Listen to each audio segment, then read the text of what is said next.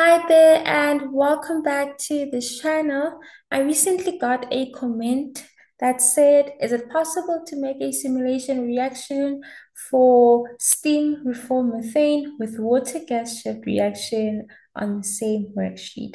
And to answer you, yes, it is very much possible. This is an approach I went about. I sat down on it, thought about it, brainstormed, and this was the approach that I came about. And also being mindful of the chemical reactions that will be taking place and the phase changes that are also occurring here. This is an approach that I ended up going with. But if you have something better, look, you are more than welcome to remodify this to suit your desires and what you wish to produce or achieve as an output result. So yes, let us go through this simulation together. But before we start our simulation, as you know, we need to look at our property packages, right? So the property package simply means the chemical compounds that are involved in order to achieve your desired output. I decided to say, you know what, we'll be having three reactions taking place, and the compounds that are involved here will be methane, water, carbon monoxide, carbon dioxide, hydrogen, and methanol. And the model said here that the best fit for these compounds was Payne Robinson. And then secondly, it's the reaction package. Now we are going to choose the reactions that will be taking place in our simulation that will be involved. So we need to specify all of them. So the first reaction that we need to specify is the steam methane reforming reaction. So for the steam methane reforming reaction, the compounds that are involved here is methane, water, carbon monoxide, and hydrogen. The reaction that will be taking place here, keeping note that for our reactants, we always say it must be a negative, and for our products, it must be a positive. So the chemical balanced formula for steam methane reforming is basically reacting methane plus water to produce carbon dioxide and hydrogen, which is the reaction that you guys are seeing here. And secondly, the reaction that I wanted to look at here is the water shift reaction. So for our water shift reaction, we are basically going to specify our compounds, and that is carbon monoxide, water, carbon dioxide, and hydrogen. The reaction that will be taking place here, it basically says that's the balanced chemical formula, guys, not me. The formulation says carbon monoxide plus water will give you carbon dioxide and hydrogen at 1 mole each, because these are the reactants, negative, and these are the products, positive. Lastly, can we look at our final reaction that will be taking place here? And it is the MSR, the methane steam reforming reaction. Sorry, this one here. The compounds here, I decided to specify all the compounds that we'll be talking about and the reactions that will be taking place here. The first reaction that was identified was carbon monoxide, negative, can you see? Reacting with 2 moles of hydrogen, can you see? To produce methanol, positive 1. The second reaction here, it's basically when we say carbon dioxide, and that will be -1, as you can see. Reacting with 3 hydrogen moles, as you can see, minus, to produce methanol and water, each at a positive because they are products. Honestly, this reaction does not form methanol, but I decided to add it as well. And that is when we react carbon dioxide with hydrogen to produce carbon monoxide and water. Okay, now that we've looked at the compounds and we've looked at our reactions, let us go to the simulation. I'm going to try my best to take you guys through the simulation and the approach that I went about. Guys, you have to be very mindful that a simulation, it's what we are trying to replicate that could possibly take place in a real life plant. So unfortunately, COCO simulation, Aspen as well, most of these simulations, they limit us. They don't have storage tanks, right? So, but we could actually improvise if we wanted to put in storage tanks, but keep in mind, visualize as we go through this plant that we are simulating it, but in real life, there will be tanks that will be in place. For example, we could have had a tank here for the water that we store that goes into our process. We could have also had a tank here for our methane that we store that goes into our process. And we can mix 1 mole, or let's rather say 100% of methane as pure as possible, rather let's just see that, with pure water without impurities as possible, mix them together to produce 0.5 fraction each, right? Then we know that from our reaction itself. It says that when we react methane and water, we can produce carbon monoxide and hydrogen. But also from school, we learned that this reaction is favorable at high temperatures. So we will have to find ways to increase our temperature. And in a real life plant, guys, it's always amazing if you as an engineer, you can say, let us save energy by improvising or using the energy that we have in the system. And how are we going to do that? We are going to use heat from the system and say economizer. So this economizer here will basically heat up this stream here, stream number one, exchange heat with this stream that's very hot to increase stream number two's temperatures. That's all. We did not apply any steam or anything like that. So in real life, we always want to try and save our companies money by improvising and using steam and energy saving projects. So this is one of them. Yeah. Then number two, we are going to then take this 50% fraction of methane and water into our reactor. Now, our reactor will take place at high temperatures, but we tried our best to literally increase our temperature as high as possible so that the steam of this reactor we don't have to apply too much heating system here, rather. So, and we can save energy in some type of way. Yeah, so we are going to use less energy to heat up from 350 to 450. Our reaction takes place, and you'll see that we are now beginning to form hydrogen. Some carbon monoxide formed there, carbon dioxide also formed, and our reactants reacted, but not as we wanted them to. We are going to have our first flash column. And please allow me to double click into these units so that I can show you guys the inputs that I went about. So for this unit here, I specified the outlet temperature, and that is our reactor. It then calculated the heat duty that will be required. I decided to specify the compounds that will be taking place here by just clicking here and specifying the reactive compounds. And then next, it's the flash column. The flash column, I decided to actually specify the Baker fraction, and it calculated for me the temperature and the heat duty this can be achieved at. And we then therefore separated water that we can take back to our system and some other compounds that we can further continue with within our simulation. And these compounds are these ones, as you can see them. Then we go into our second reactor, which takes place at a very high temperature. In here, I only specify the outlet or the operating temperature, and it specified the heat duty that we required to achieve that. Now we did react some methane, it reduced, as you can see here. We formed more now of our hydrogen, right? And we also have more now of our carbon monoxide. Then this heat is too high. We can't just take it here because this one is going to happen at low temperature. So let's use the heat within the system before we cool this stream down. So we are going to steal that energy source and reduce it to 25 degrees, which is fantastic. That's amazing. That's fabulous, guys. So this one from 25 went to 350, and this one from 700 went to 25. That's great, right? Because it's still going to go lower because this operation takes place at a very low temperature. So at this low temperature, hydrogen was favored and it was produced. Hydrogen was produced, and here as you can see, we have at least 90% of hydrogen produced and some other byproducts that, not necessarily byproducts because we still need them, that were also produced. And then in this bottom stream here, we have some methane and water, also some carbon monoxide that we are taking back to our system. And I'll show you just how.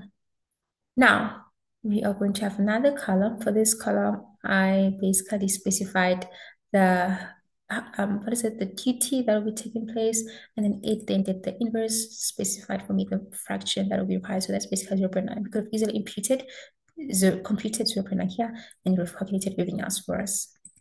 From this flash, we were able to produce some carbon monoxide and hydrogen. Now, the carbon monoxide, as you can see from this formula here, 3 moles of hydrogen will always be more that's produced versus the carbon monoxide. So carbon monoxide was produced, but not at a high rate as hydrogen. So because now we want to go to the second phase, so we react the carbon monoxide that was produced and the hydrogen that was produced. To form methanol, we need to feed this at least for 1 mole of carbon monoxide, we need to feed 2 moles of hydrogen. So this is at 3. So then I included a splitter here just to separate the mole fractions, right? So some of the hydrogen will go to the storage tank. We'll either we sell it or we use it back in our system to produce methanol.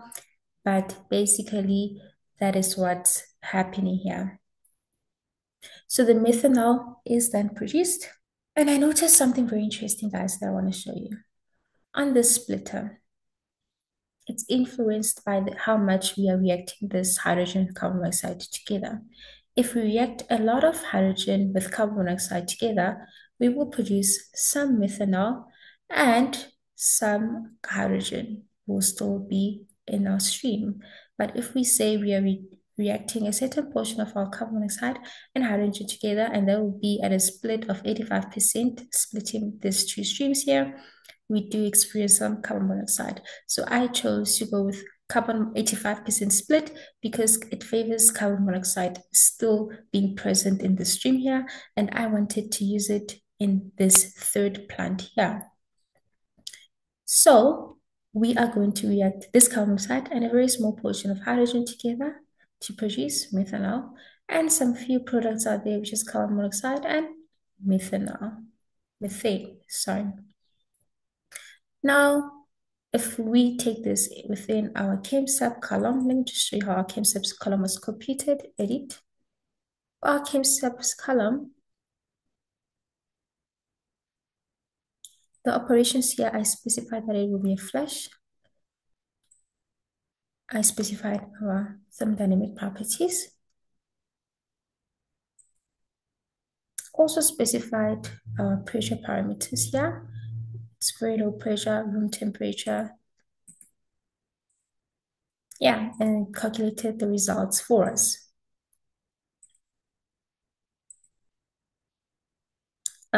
This particular reactor here, it's also occurring at just not too high temperatures, and then it calculated the heat density for us. And this is basically the mixer.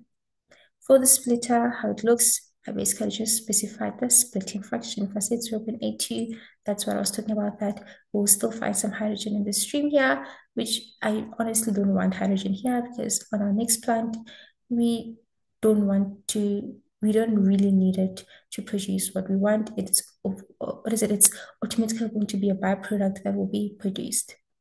So this was plant 1.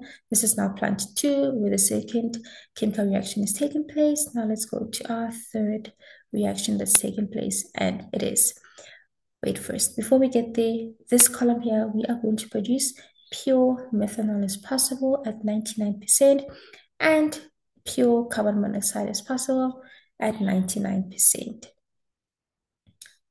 From then on, we are going to mix this carbon monoxide with water, which then yields this reaction here, which is the water gas shift reaction to form carbon monoxide and water. It produces carbon dioxide and hydrogen. React those two. As you can see, when we mix them, no carbon dioxide was produced, hence we have a reactor. After we react this particular two products here, which is water and carbon monoxide, some small portion of carbon dioxide was produced and a small portion of hydrogen, as well as methanol. Methane was still there as well, and carbon monoxide that didn't react was there. So if you give it time, you might find the best optimum temperatures or the heat density that's relevant to produce or yield a high quantity as possible. I then have another flash column here. I just want to show you this particular Gibbs reactor. This particular Gibbs reactor, I decided to specify the reaction package. And if you specify reaction package, you basically click on this tab here and then go to your reaction package and choose that particular reaction that's taking place. Stream 12 then goes to the flash drum. And then from the flash drum, we have produced a small fraction of carbon dioxide at 63%, hence we have another one just to separate, and then we were able to purify it as much as possible. We actually got, let's see, this is stream CO1. Yeah, I actually confused my streams. 1 second, guys. This stream here, it's the CO2 that was produced. And then this one here will be the CH3OH that is produced. My apologies, guys. So we actually have, what is it? Vapor carbon dioxide and liquid methanol. Got it. So this here, it's in its liquid form. And this one here, It's in its vapor form. If we run this file, guys,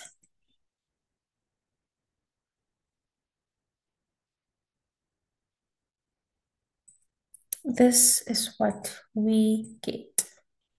Yeah, that was a lot of streams that we have there. Literally have to scroll to the other side just to see the streams. Yes, guys, so this was the approach, and I really, really hope it makes sense. I will try my best to do this manually because I know it also helps someone if I literally compute it manually for them. It is quite, um, there's a lot happening on the simulation. Um, I wanted to move the stream there. We could have easily recycled the stream by guys, but it makes our simulation very messy. Now it has to cross lines and boundaries, you know.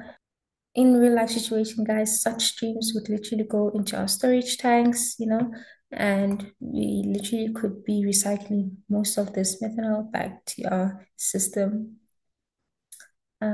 Yeah, this water also into the storage tank and recycling it back into the system. Similarly here, guys, we could be recycling back this hydrogen into our system by first putting in the storage tank, then into this particular system here. So please do try to visualize these plants as we work on them. Yes, it's a simulation, but try and visualize how it would take place in a real life scenario. I really hope this makes sense. This was so fun to solve. I really enjoyed solving it because it was quite complex and there was a lot that was just happening, you know, so it needed some applications and understanding in order to really get the desired output.